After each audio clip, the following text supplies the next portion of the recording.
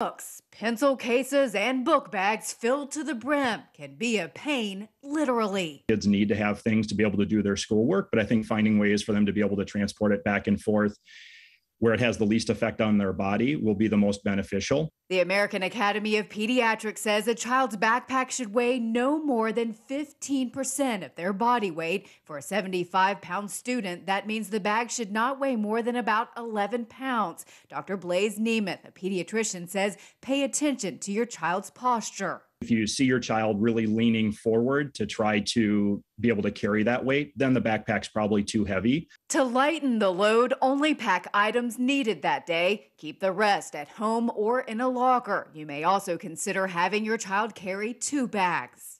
By carrying 2 different backpacks, one on the back and one on the front, to kind of counterbalance. Make sure the backpack is right for your child's size. It should have a padded back and wide straps to distribute the pressure across the body. Both straps should be worn. You may also want to have a waist strap. Put heavier things like textbooks closer to your child's body. A lot of kids will have back pain while they're wearing their backpack, but typically it should go away after they take it off. If the pain doesn't go away, see a doctor. For Health Minute, I'm Mandy Gaither.